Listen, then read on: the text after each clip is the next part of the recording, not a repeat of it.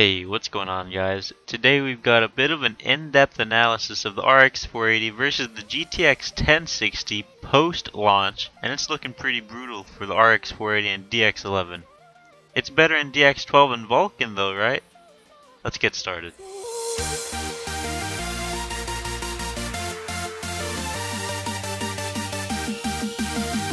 Before we get started, there's a Steam key giveaway for Mafia 2 that I'm hosting over on Gleam.io, and if you want a chance at winning that key and helping me start other giveaways like Battleborn or other big Steam titles, go and check out the link in the description.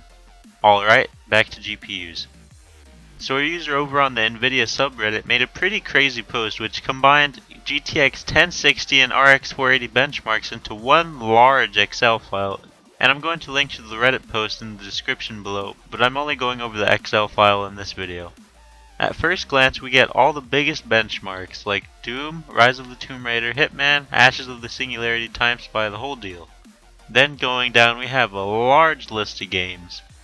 In DX12 Hitman we see on average the GTX 1060 has a performance decrease of 9.63% against the RX 480. With there being at most a 15% difference at the high end of this and 2% on the low end. One site, Babel Tech Reviews, actually comes out with the GTX 1060 over the RX 480 with an 8% increase. Time Spy shows the GTX 1060 beating the RX 480 in all three reviews provided here, yet two of them are near or far below a 1% increase, and Guru 3D shows a 6% increase in performance. Rise of the Tomb Raider shows the GTX 1060 having an average performance increase of 23%, and every review shows the GTX 1060 win.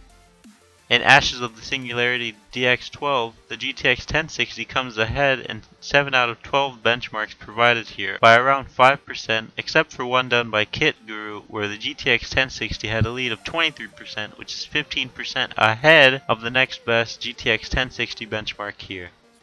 Lastly is Quantum Break and Total War Warhammer, where the RX 480 comes out ahead in both games, not losing to the 1060 once in DX12, and the only benchmark for Quantum Break was Hardware Canucks with a 10% increase in performance over the 1060.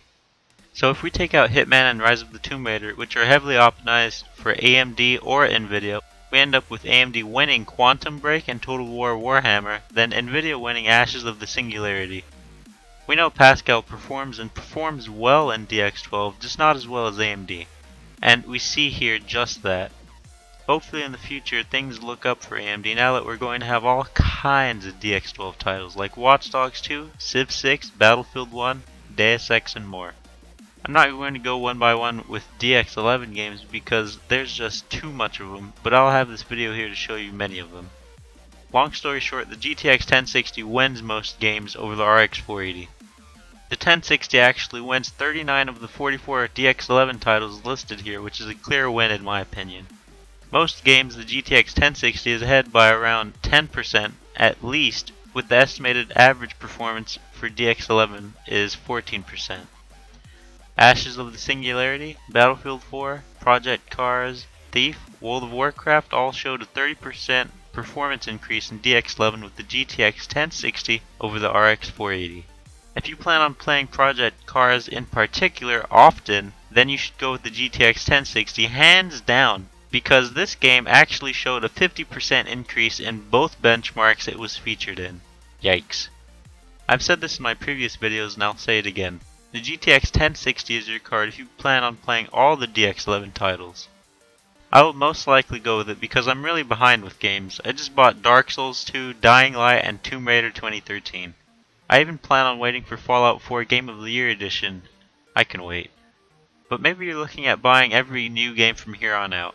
If those games are DX12 or Vulkan, you should buy an RX 480. That's the end of it, sadly. AMD isn't as good as Nvidia and DX11, but they will age better with time. Alright guys, thanks for watching this video. Remember, if you want to join the Mafia 2 giveaway, the Gleam.io link will be in the description below. If you want to see more content like this, then go ahead and subscribe and drop a like to show your support.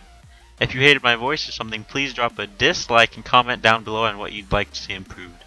Again, thanks for watching. Have a great weekend.